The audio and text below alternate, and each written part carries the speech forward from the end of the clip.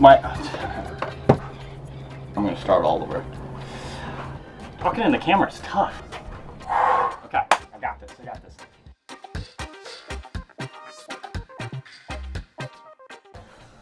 All right, I wanted to do our third 5-minute Friday, and man, I thought it was going to be pretty quick. I started thinking of this a couple days ago and started thinking, hey, I'll just put together the essentials, my most needed items on the boat, the things maybe some people wouldn't think about. That'll be easy. And maybe, just maybe, I'll keep it to 5 minutes, because the last two did not even come close. I started pulling everything out, and I started thinking I was kind of like Steve Martin in The Jerk, where he's gone broke and he starts saying, well, I don't need any of this stuff. I don't need this stuff! Except for this ashtray. I don't need anything except this ashtray, and that's the only thing I need is this! And this paddle game. This paddle game. The ashtray and the paddle game, and that's all I need! And the remote. And the mattress. And this lamp, and this chair, and the table. And this remote control. The ashtray and the paddle game and the remote control, and that's all I need. These matches. This lamp. I don't need one other thing. Not one. I need this. And that's what happened today, is I started pulling out all the essentials like, damn, that's a lot of shit. My aim is not to share everything that I use on the boat or everything that's important on the boat. That would be impossible, and it would be more like a 50-minute Friday. So I just want to show you the basic essentials, the best of cleaning, the best glues, you know, things maybe some people haven't thought about, and then I guess my basic tool setup. So let's get into it. So before we go too far, I'll let you know that I'm going to put the list of everything I have here in the description below, so that you don't have to sit there with a pen and pad and write down everything that I use. So for tools, I store them in a Milwaukee waterproof double case. It seems to keep the tools relatively dry and, you know, very, very organized. For my big tools, I use DeWALT cordless.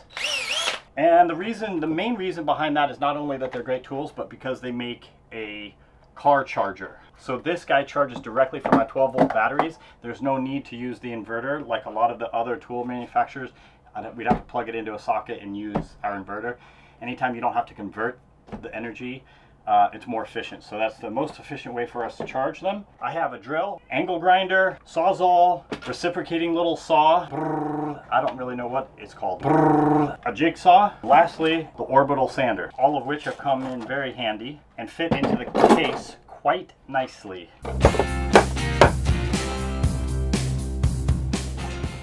All right, when it comes to cleaning and polishing, there are a lot of products out there that are good, but our favorite, and we're not sponsored by any of these companies, it's just legitimately what we have learned is the best, or we prefer. For polishing, Colonite right here, insulator wax. It sounds weird, but all it is it's a wax, it's a protectant. They have a metal specific one. It does a little bit of cleaning and a lot of protecting. So these are our two favorite for protecting.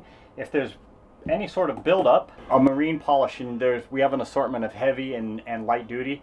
These are a dime for a dozen, really. It doesn't matter what you use. All of the polishes seem to work pretty well, and we keep a medium and a heavy duty on board. The heavy duty would be for like the rust or really heavy oxidation, and the medium would be more for gel coat that has a little bit of oxidation. If the rust is really bad, we go to this product. I sourced this in Mexico. It's the only place I've ever seen it, but all of this is in English, so I have a feeling that this is also available in the US. This is actually made for cleaning ductwork, the interior of ductwork, because it's got oxalic acid, which does an incredible job on metal, and it really attacks rust. So this has been one of our favorite cleaners for sure. Watch your skin on that one for sure too. So that's if it's red or rusty. If it's black, Starbright makes a black streak remover that's amazing for anything black. And if it's mold or mildew, boom, mold mildew stain remover. That's good for fabric. Gotta have a hose on board, and we love, this is easy to pack up. It's not like the old garden hoses that we're all used to. This is the expandable, kink-free. And I actually have it hooked up to an onboard water pump that draws salt water out.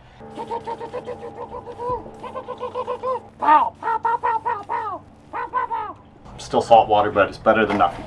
Plus it's fun. Also an aluminum. Man, these things are just incredible. I love these microfiber towels. And then it has a different head for it for scrubbing the deck. Use this all the time, kind of addicted to it.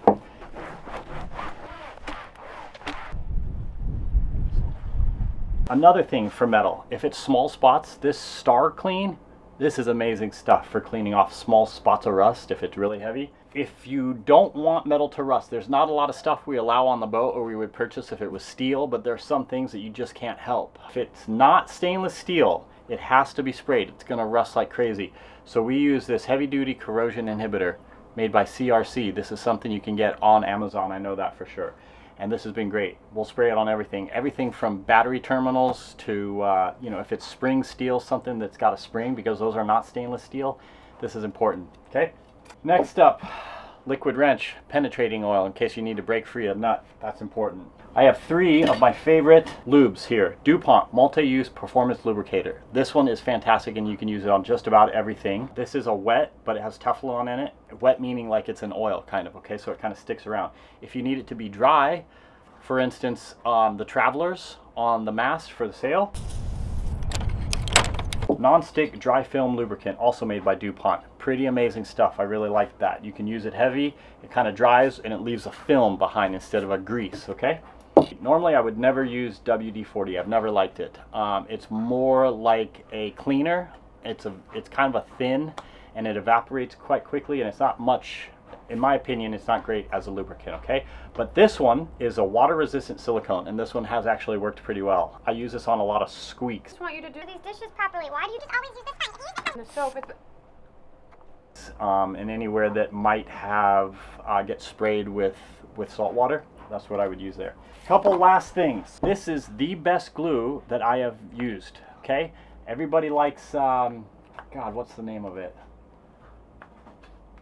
What is that glue? I won't even remember it. What is it called? 5280? What is that called? What's that marine glue? Either way, it doesn't light a candle compared to this stuff, okay? This is the Loctite PL Marine, and I get this on Amazon, but I know you can get it in a lot of other places, but this is the best glue that I have found on a boat. Something else that's really nice to have is called dielectric grease. If you haven't heard of this, it's a grease that does not conduct electricity, meaning that you can put it on finer electrical things, like for instance your cell phone charger maybe. This will protect all of those spots. So we put this on everything that's, you know, a headphone jack even. These things will rust, so it gets a small layer of this on there. For another glue product, this has been really great. JB Weld, you guys have probably all heard of that. They make a water weld, which is really great. This can be applied underwater and will cure underwater. So that's quite nice to have on the boat. And I guess the last thing that I could wrap up with that maybe you guys have not heard of, I would be surprised if you had, is these plastic sheets. This is called Kydex. This is something that is used a lot commercially. Actually, you probably have a lot of this stuff in your home or your car. They'll heat this up and vacuum form different products. A lot of dashes are made out of this. You can source this stuff online, and I use it for all sorts of things around the boat. Anytime I need to form something, I actually will use, I almost forgot about this little guy.